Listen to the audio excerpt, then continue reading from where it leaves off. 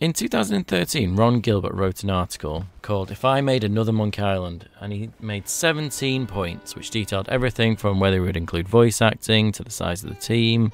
And with the announcement of Return to Monkey Island, Ron himself has added a note at the top of the article. It says, "Now that Return to Monkey Island has been announced, it's important to note that a lot of my views, but not all, in this post have changed, but not all. Don't take anything in here as more than a historical moment. Quoting anything in here as canon will just lead to tears." That's not really how the internet works though, is it? I'll post the article in the description if you're interested in reading that in full. Now, point 12 in the article has got a lot of people wondering about the canon of the games that followed Monkey Island 2 LeChuck's Revenge, and whether they will be canon in Return to Monkey Island. Here's the quote from the article. "It will be called Monkey Island 3A. All the games after Monkey Island 2 don't exist in my Monkey Island universe.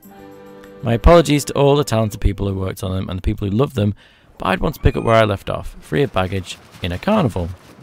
That doesn't mean I won't steal some good ideas or characters from other games. I'm not above that." Now, Murray is in the trailer, and he says, "Ron Gilbert told me he'd never make another Monkey Island unless..." A lot of people are assuming this will be the case, that all the other games are now not canon. And let's face it, we have no more information other than the fact that Ron's most recent tweet suggested the return of the Lookout from the first game. But let's assume that this will be a direct sequel to LeChuck's Revenge. In this video, I'm going to name my top 5 things Return to Monkey Island should steal from Curse, Escape and Tales of Monkey Island. Mostly going to be Curse of Monkey Island because really that's the good one. Number 5 is voice acting. Dominic Amato is already confirmed as Guybrush. "I've got to get that map back or we'll never find Blood Island." Thanks, as is guys. the Lookout. You were a world The lack of help voice right acting there. in 1 and 2 were a result of a hardware limitation, and in a game driven by dialogue, it's really a no-brainer to just include it. Number 4, art style.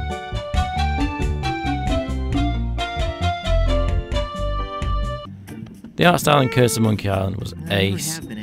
We don't want a 3D Monkey Island, I don't think, well, maybe you do. I don't want a 3D Monkey Island.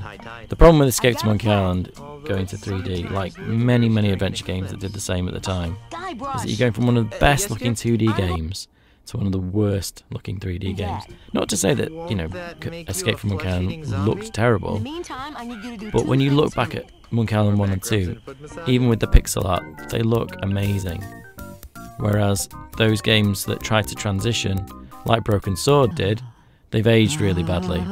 Now, maybe if they upped the budget like by 10,000% and made it Horizon Forbidden Monkey, it might be interesting. But I'd rather Ron was concentrating on funny jokes and puzzles and not on how to make realistic lighting effects for the spitting minigames. Now, we know it's not pixel art because we've seen the trailer, and whilst I love pixel art, it does have that element of pixel hunting which is best avoided in these kind of games, really. Number 3, direct control of the character. This was a feature in the remasters. There's enough knobs and buttons on a controller to allow for both click and walk at the same time. Even in the remasters you could choose which one you wanted to do. If you wanted to click your way around, you could click your way around, or you could walk freely using the left stick. I'd even say keeping a simpler verb coin as opposed to 6 or 9 distinct verbs is preferable. You can still have challenging puzzles without wondering whether to push or pull the rubber chicken with the pulley in the middle or whatever it is. Number 2, mini-games. No, bear with me. The ship combat and dueling banjos were really good fun in Curse of Monkey Island, and some of them could be skipped. Like the ship combat, for instance. Haggis would ask you whether you wanted simple ship combat or difficult ship combat, and you could basically just get through it very quickly. But I always played it on the difficult mode because I enjoyed those mini games. There's the shooting the cannons bit at the start. I think Curse of Monkey Island is one of the few examples of arcade features in an adventure game actually improving the experience.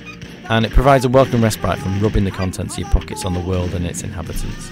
Curse of Monkey Island even had an easy mode. Now, while some fans will rail against the idea of a watered down puzzle, easing some new players in might just ensure the series generates a new audience beyond those who remember swapping floppies like a demented switchboard operator.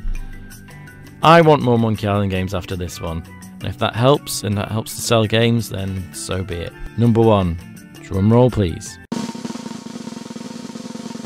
The sport of monkey combat.